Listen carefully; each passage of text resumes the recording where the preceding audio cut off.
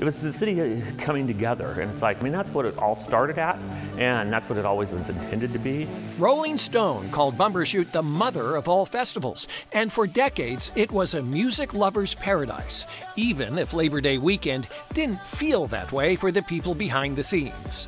It was a nightmare. It's like, you know, from basically Thursday, sometimes Wednesday, through Monday, Tuesday. At the One Reel Gallery, a new exhibit celebrates the good memories and good vibes Bumbershoot brought to the city. Many of the posters signed by the artists who performed on stage. Everybody's, their first Bumbershoot is always like the best Bumbershoot ever, right?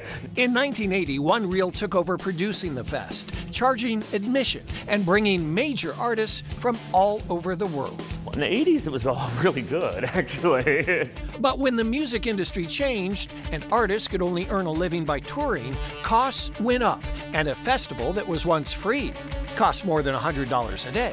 And it just got getting more and more expensive. Now another production company is taking over Bumbershoot, so One Reel can focus on its original mission, bringing the arts directly to people through programs like Pianos in the Park and Art Saves Me. And I'm so excited about what we're doing.